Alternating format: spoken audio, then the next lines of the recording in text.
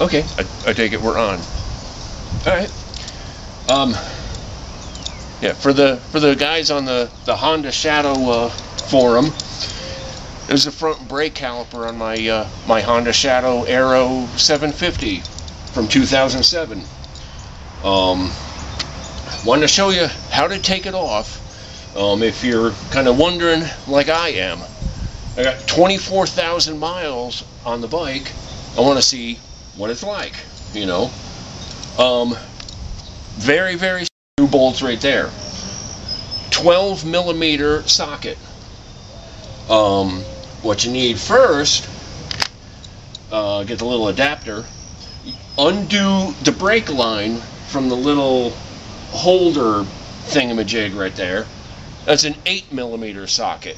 So, real quick, you go like this, undo this, from the brake line, little brake line housing. There we go. Okay, and now you see, there you go, the brake line is free from the holder. Now, let's do this. I already loosened these up, but undo your two bolts right here. A little here and a little there. And just undo them by your fingers. And like I said, I got 24,000 miles on the bike, so let's see what we got for brake pads, you know. And that's all.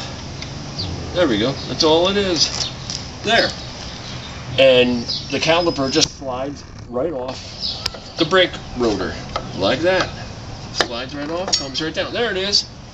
Okay, now zoom in, honey. Look at that. I'm not even down to the wear markers. That's the inside of the brake rotor, and there's my two brake pads. 24,000 miles. I'm gonna slow down and use my transmission to downshift a lot. But that's amazing. But anyway, what you would do is, you know, go to the Honda place or Motorcycle Superstore or Bike Bandit and order some new brake pads and pop them in. Compress your two pistons down and put the new brake pads in.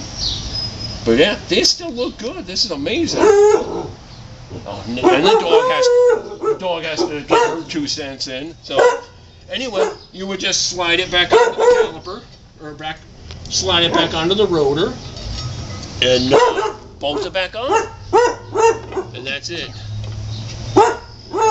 There we go.